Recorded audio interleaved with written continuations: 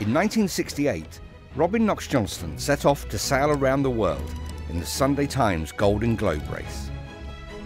This is his story. When a big wave is coming towards the boat, it's too late to be scared. That shark is stopping me, so he's got to go. If this is appendicitis, I might be dying. I think it's not a bad way to spend your life, actually.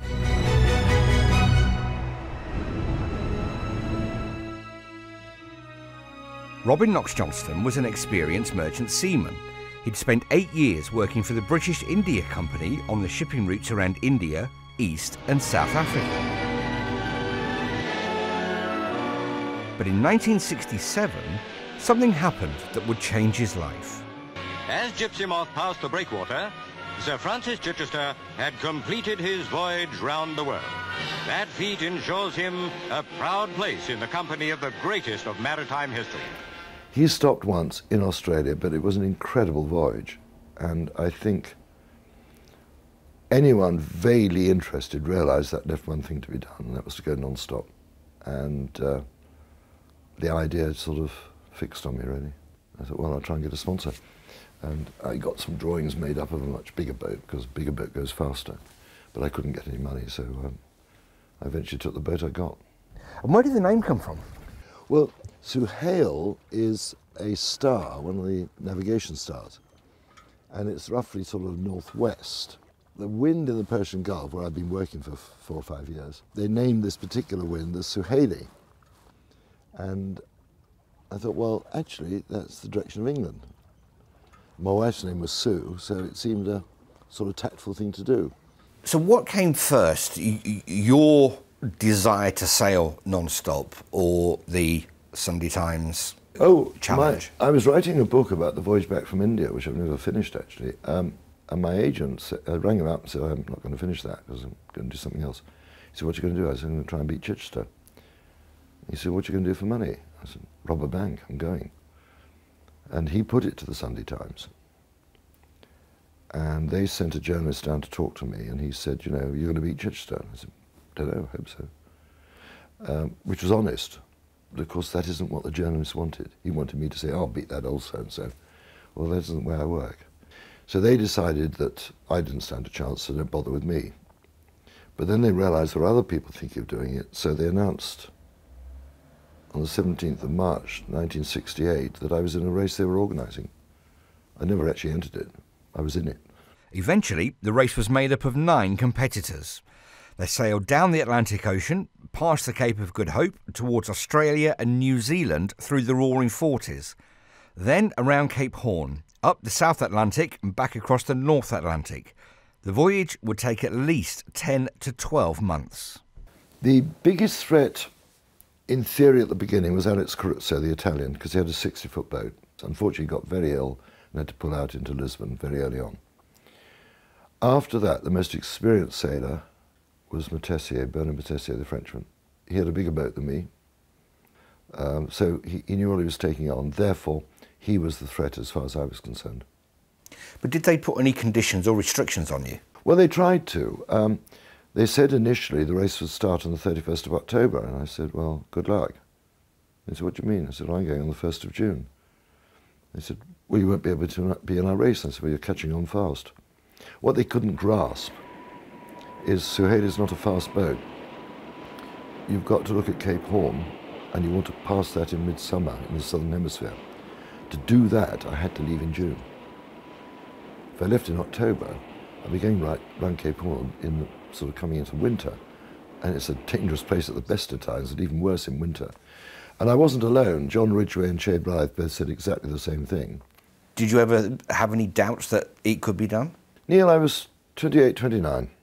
You know, I'm a master mariner. I've been a captain by then. I'm pretty darned experienced. I've sailed my boat 20,000 miles, so I'm a good yachtsman. I know how to build the boats. I felt I had as good a chance as anyone else I'd heard of achieving it. And I just felt this is something I've really got to try and do. I don't want to be 90 looking into the shaving mirror and saying, I wish I'd done that.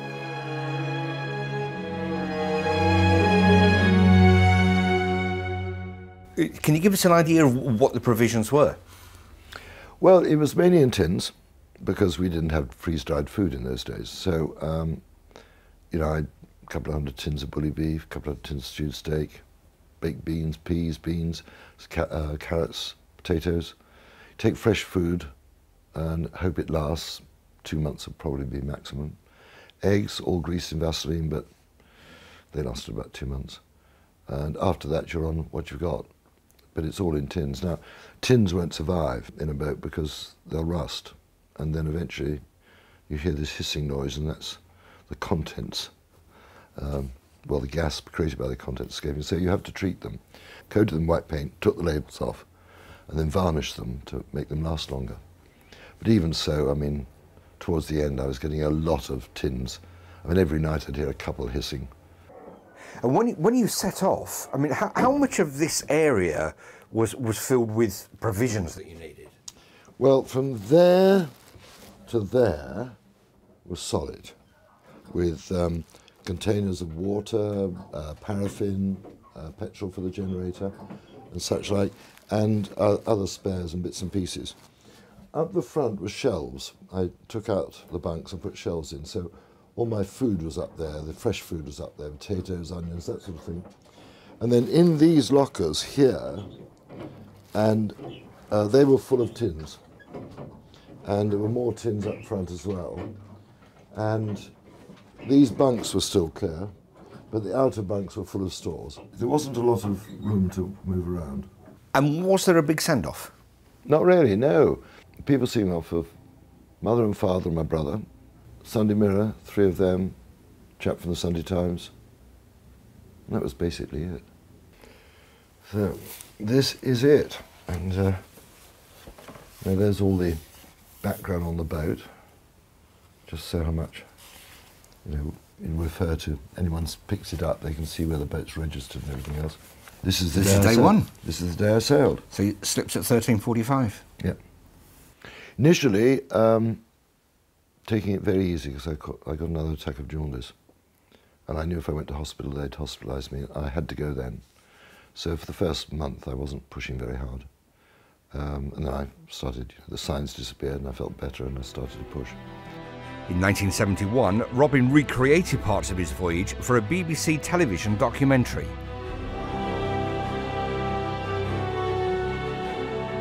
You know, you're pushing on, but at the same time you're thinking, getting close to the Southern Ocean, getting close to the Southern Ocean. What's it going to be like? I mean, the first 10 days in the Southern Ocean, I had 6 gales. It was that bad. And it was September, you see, I was early, deliberately. But I hadn't anticipated that. That's when I lost my fresh water, smashed up the self-steering, and the cabin top shifted, and eventually led to me losing the radio. You know, we got knocked over.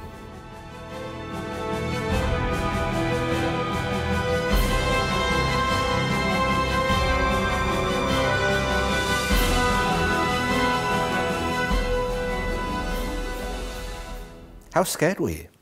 When a big wave's coming towards the boat, it's too late to be scared. Now you've got to deal with it. You know, on one occasion I saw one coming and I realised I couldn't get down inside the boat where I'd be safe. I was on deck, I'd get washed off, no question. I went up the rigging. Right, Neil, let me show you this one because this is of that instant where I climbed up the mast. In fact, the artist has put me halfway up the mast. Which is true, I mean, it's exactly what I did. And this wave broke right over the boat and it disappeared. So there's me and 2 masts and no land for 1,500 miles in any direction. Then of course the boat shook herself and up she popped. And the reason why she didn't broach is you can just see that blue line there. That's the warp I had out astern, which was stopping her from swinging round in front of the wave. If she'd done that, I'd been dismasted. Basically, it's tied onto the king post up the front. Well, led down one side, all its way out, and then back on board and tied back onto the king post. But that gives a tremendous amount of resistance. And so it holds the stern into the waves. But it stopped her losing control, swinging round in front, And when that hits you and you're sideways on, you've had it, you're going to be rolled, you lose the mast. You know, I'd hear the waves coming up, I'd hear them coming over the boat. I'd look through the portholes and see them suddenly go blue with the water. I knew she was quite safe like that. She wasn't getting thumped, she wasn't getting hammered. The boat was comfortable. That is what you spend all your time worrying about. Is my boat comfortable? And how were you bearing up? I was doing fine, actually. You know, I had a few problems inevitably. I mean, battery acid in the eye hurts a bit, and it stopped me seeing for about a week in one eye. Repairing sails down south, I mean, you had to bang your hands to bruise them so you could use a needle, because it's so cold. And I didn't have any gloves, and I couldn't have worked with the gloves anyway. I've been damp for 5 months now, all my clothing's been damp. And you say, well, yeah, but hang about. If this was easy, someone else would have done it. I've got this opportunity. So stop whinging, get on with it. Made excellent progress despite buffeting by waves, many of which were breaking right over the boat. Pounding heavily at times. This is the worst punishment Sir Eddie has ever taken. So I'm in a gale, force 8. I think what's incredible is how neat that writing is when you consider the conditions that you're writing it in. Well, you wedge yourself, you see. The back of the boat inside, I've got my navigation area where the radio was, and I just wedged myself in and quietly write. But you can see, Neil, I mean, I was sleeping then, because the log hasn't been filled in.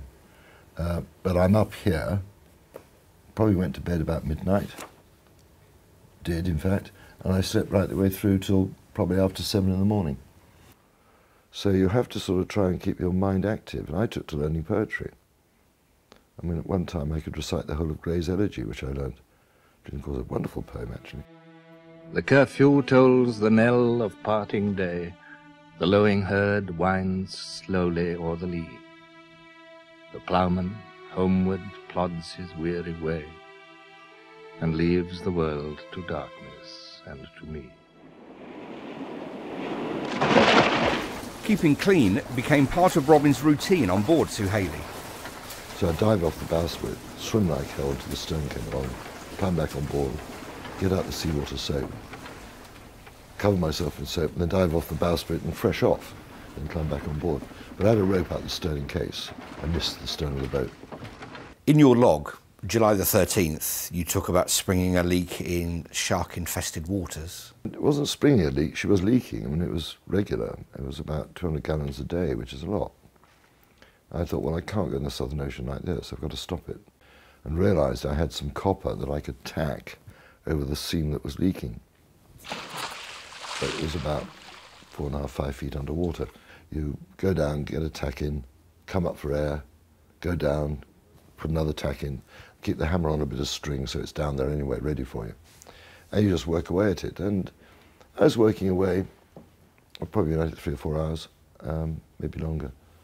And then I was aware of this grey shape swimming around me. It wasn't excited, it was just curious, so that's all right. So I went on for a bit longer, then it started to get a bit more jerky, and I thought, time to get out. So I climbed out of the water, and of course it wouldn't go away. Well, I've got this half-attached piece of copper. I can't afford to lose it. That shark is stopping me, so he's got to go. So I threw some lavatory paper in the water, and the scavengers, he came up thinking it was white meat. When his head broke the surface, I shot him. And I waited half an hour just to make sure blood and stuff hadn't attracted mates to come and eat him and perhaps me at the same time. And I went back and finished the job. But there was no choice. I mean, he had to go. He was threatening me.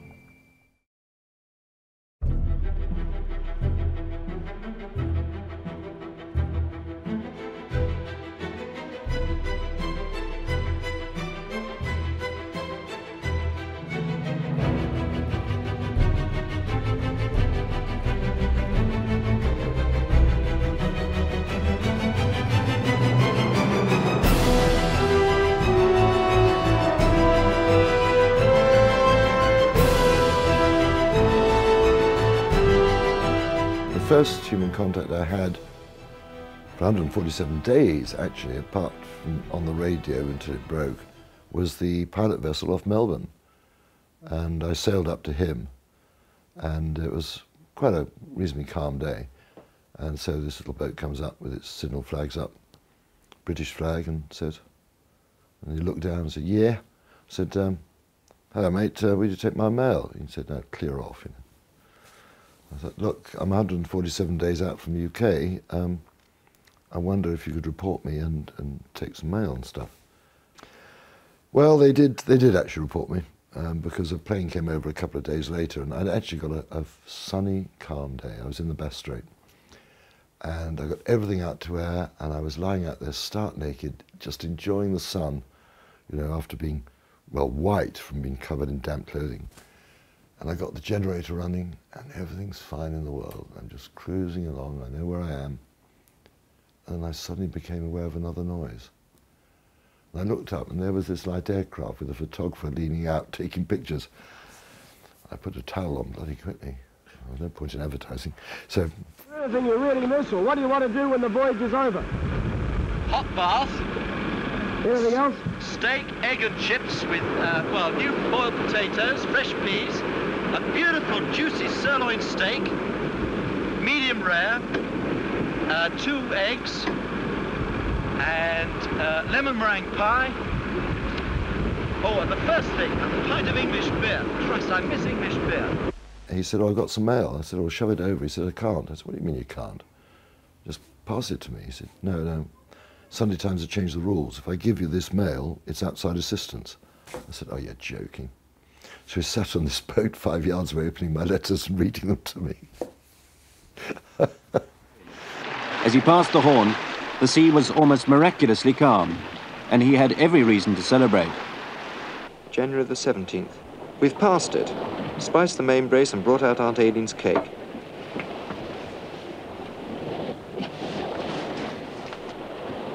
To add to my pleasure, there is a piece of the Times in the tin, so I have something new to read.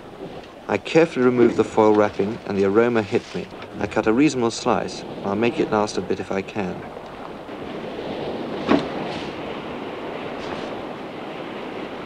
I had no idea where the other competitors were after New Zealand. I heard of people I'd not heard of before, like Tetley and Crowhurst. They were just names to me.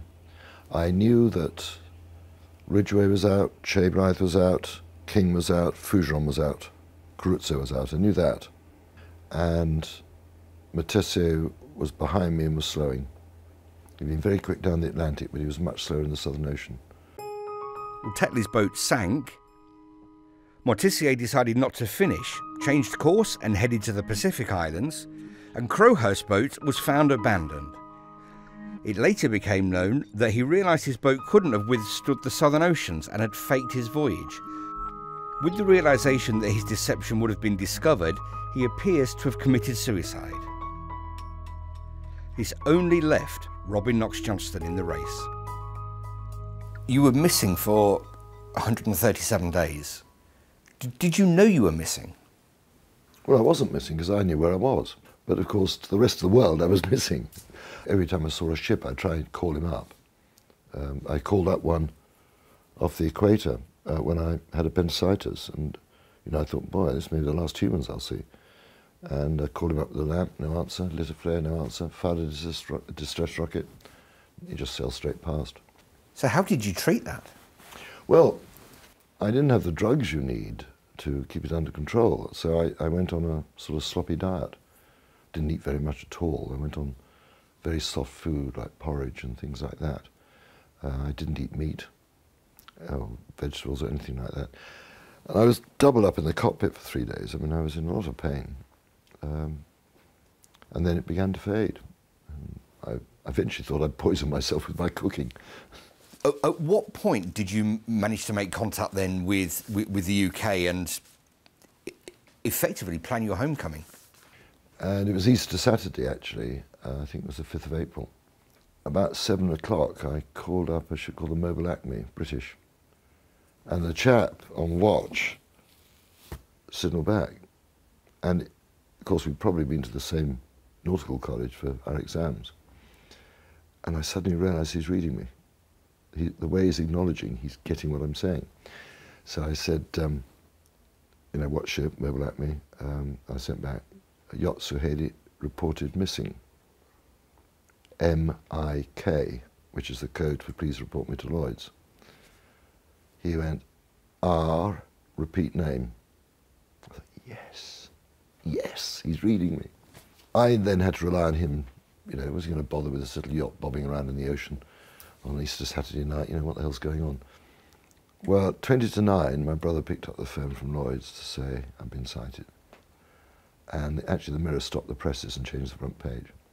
And there was an awful lot going on ashore which I knew nothing about. Robin Knox-Johnston's parents are waiting at St Mary's on the Isles of Scilly for the first sight of the sun they haven't seen for over 300 days. The Knox-Johnstons are guests of one newspaper group which has chartered the biggest ship on the Isles, the Queen of the Isles. Also waiting in the harbour, a high-speed launch chartered by the paper that sponsored Robin's voyage.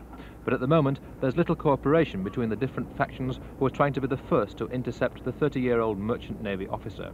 I got a code with the Mirror, which the radio worked long enough to get it across, and then of course the fuse went again. Well, towards the end, after the search hadn't found him, we really were beginning to get worried, because while somebody's out in mid-ocean, you can sort of think of them in mid-ocean, you don't worry, but when the people started looking for them and don't find them, then you do begin to wonder. And I think that last week we were worried. And then they said, what time are you going to finish? I said, 9 o'clock. And they said, am I slowing up? I said, why? Well, the Mayor and Mayoress are going to meet you, but the Mayoress has got a hair appointment at 9 o'clock. I said, can't you have it done earlier? No. Okay, so I slowed up. The wind changed. I hadn't finished till 3:20 in the afternoon, which time the poor dear's hairstyle was ruined by the wind anyway. So. And the cannon has gone. The cannon has gone. Day 312, about 25 past 3 on April the 22nd. And Robin Knox-Johnston and Suhaili have sailed non-stop around the world. And of course I got into the harbour, and the first people to board me are the customs. They don't trust anyone, do they? And they jumped on board, two immaculate customs officers. They said, good afternoon, Captain, where from? And they knew perfectly well where I was from. It was just the age-old question. They were doing it right. And I said Falmouth, and that was it. That was the finish. So as well as your achievements, there were two prizes. There was the trophy and a cash prize. Where's the trophy? Trophy's at my old school. I want to encourage people to think outside the box, dream beyond. So that's where it is. It's in the middle of Hertfordshire. Robin was also awarded the £5,000 for being the fastest, but decided to give the money to the widow and family of Donald Crowhurst, who were now facing financial ruin. Well, I never expected to win it, so it wasn't something I budgeted to have. But also I felt huge sympathy for the Crowhursts. 4 children, oldest 12, going to lose their house, lost their husband, lost their dad. I don't think my conscience would have allowed that, so it seemed the right thing to do. Well, since winning the Golden Globe race, Robin has circumnavigated the globe 3 more times, including another solo non-stop in 2007. He was awarded a CBE in 1969 and knighted in 1995. And in 1996, he founded the Clipper Race, where members of the public can take part either for the whole circumnavigation or a particular leg. You give ordinary people now an opportunity to follow into your footsteps. How important is that legacy for you? Every time you see someone you've helped sail around the world or achieve their sailing dream, and they come up and say, you gave me the idea, I think, gosh, that was worth it. They've achieved something special with their lives. They've crossed an ocean. Over 5,000 of them now. You know, of course I'm proud of that. Proud of all those people taken out of their normal humdrum lives and shown that they can do more than they thought. I think that's not a bad way to spend your life, actually. I look back at it and say, well, The 29-year-old me made the right decision to go. The 29-year-old me was probably almost the best prepared for that voyage. And the 29-year-old me was stubborn enough to just push on. Faced with that opportunity today, would I go for it?